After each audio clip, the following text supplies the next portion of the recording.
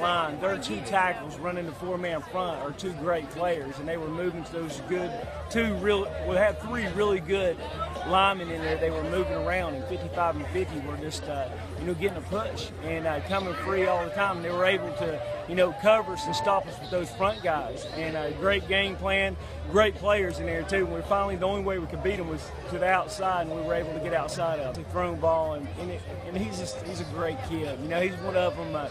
His dad coaches with us, and I saw him grow up, and he's nothing but just a super kid. And when good things happen to good people, man, it's just a pleasure. And he's going to have a great year. He's a great football player. They're from a smaller school, but they play good football, and football's important to them, and they got a heck of a team, and got a heck of a coaching staff. So anytime we come out for a win, we feel very fortunate.